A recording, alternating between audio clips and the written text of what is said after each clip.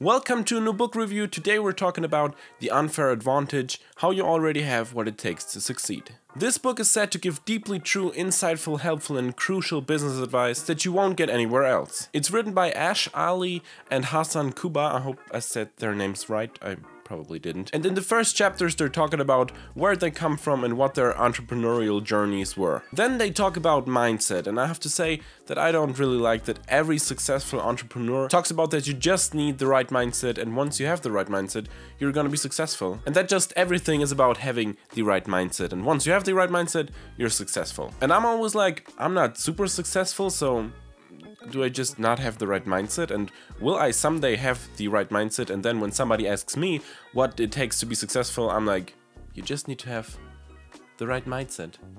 Is that how it's gonna be? Is it just like magic? You have the right mindset and there you go, you're successful?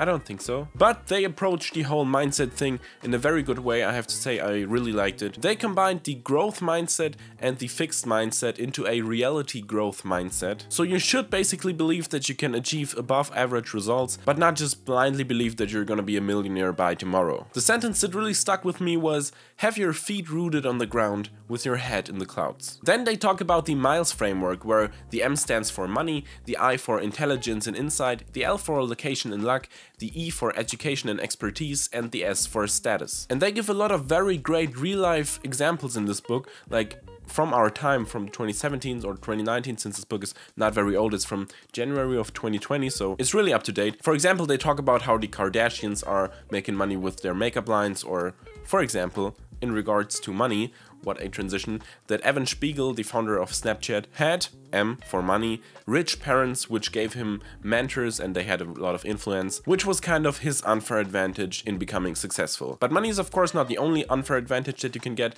You can also have intelligence, like for example the Collison brothers, which invented Stripe, which is an online payment solution. Patrick Collison, for example, invented his own programming language at the age of just 16, and his brother finished with the highest score on his leaving certificate ever and got accepted into Harvard before he even finished his final exams.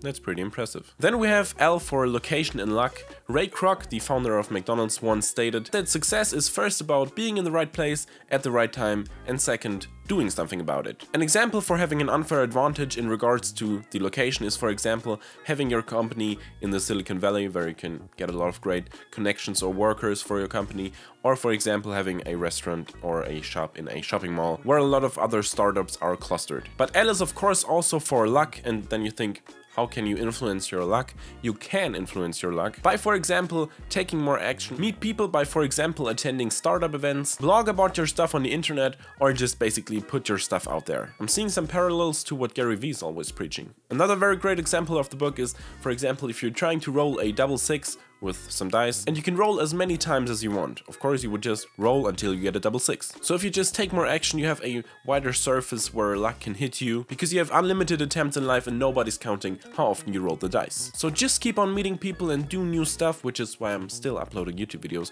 Also, we're almost at 1,000 subscribers, so subscribe if you're interested in more and you're enjoying this. Moving on. E for education and expertise. For example, if you have a fancy college degree, that also gives you a higher status, which we will come to in a second. This is an unfair advantage. And also expertise is the stuff you learn by either doing stuff or attending online courses or reading books. That's the expertise that you get with the stuff you're doing. Also, one part of this is networking, because if you attend a very great university, there are a lot of people that you can partner up with. They can be your co-founders or you can be their co-founders. And also there are a lot of professors which can be your mentors. And the last factor in the MILES framework is S for status. And this does not just mean your social status, but also something like your age. And I experienced this firsthand.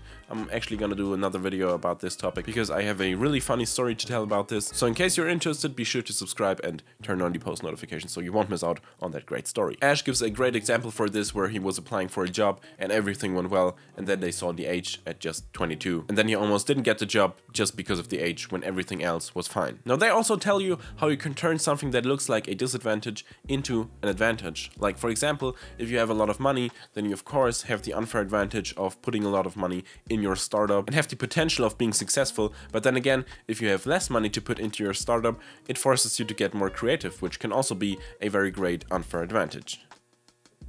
or advantage, not unfair, but it's an advantage. Or for example, if you're very successful in the beginning, which will skyrocket your startup to the moon and beyond, but then you have some problems later on in your startup and you don't know how to deal with them because you did not run into these problems when you were just small, so you can't deal that well with these problems. Also, speaking about not needing a lot of money in the beginning, there are two types of startups. First, the lifestyle startup, and second, the hyper growth startup. The lifestyle startup will become profitable way sooner, but isn't that likely to explode and make you a billionaire anytime soon. The hyper growth startup, on the other hand, is focused on just growing, so they will burn a lot of money in the beginning, so you should have a lot of money and investors and stuff if you want a hyper growth startup. They will take longer to make any profit at all, but if they make a profit, it will be a lot of profit, and hopefully they will turn into a so-called unicorn, which is when a company becomes worth $1 billion or more. But sadly, that is all we got time for today. Of course, as always, I did not cover everything in this book, but it's a very great book. I can heavily recommend it. No wonder it won the Business Book of the Year Award 2021 and the Best Startup Scale-Up Book Award of 2021 as well. I can heavily suggest you have a read yourself. There's a link to the book down in the description. You can buy it on Amazon, and you can watch another book review right here from last month, and you can watch the book review playlist right down here. And I will hopefully see you in the next video. And if you like this video, please be sure to give it a thumbs up, and you can also subscribe. That was a bit messed up, but I think you'll get the point. See ya!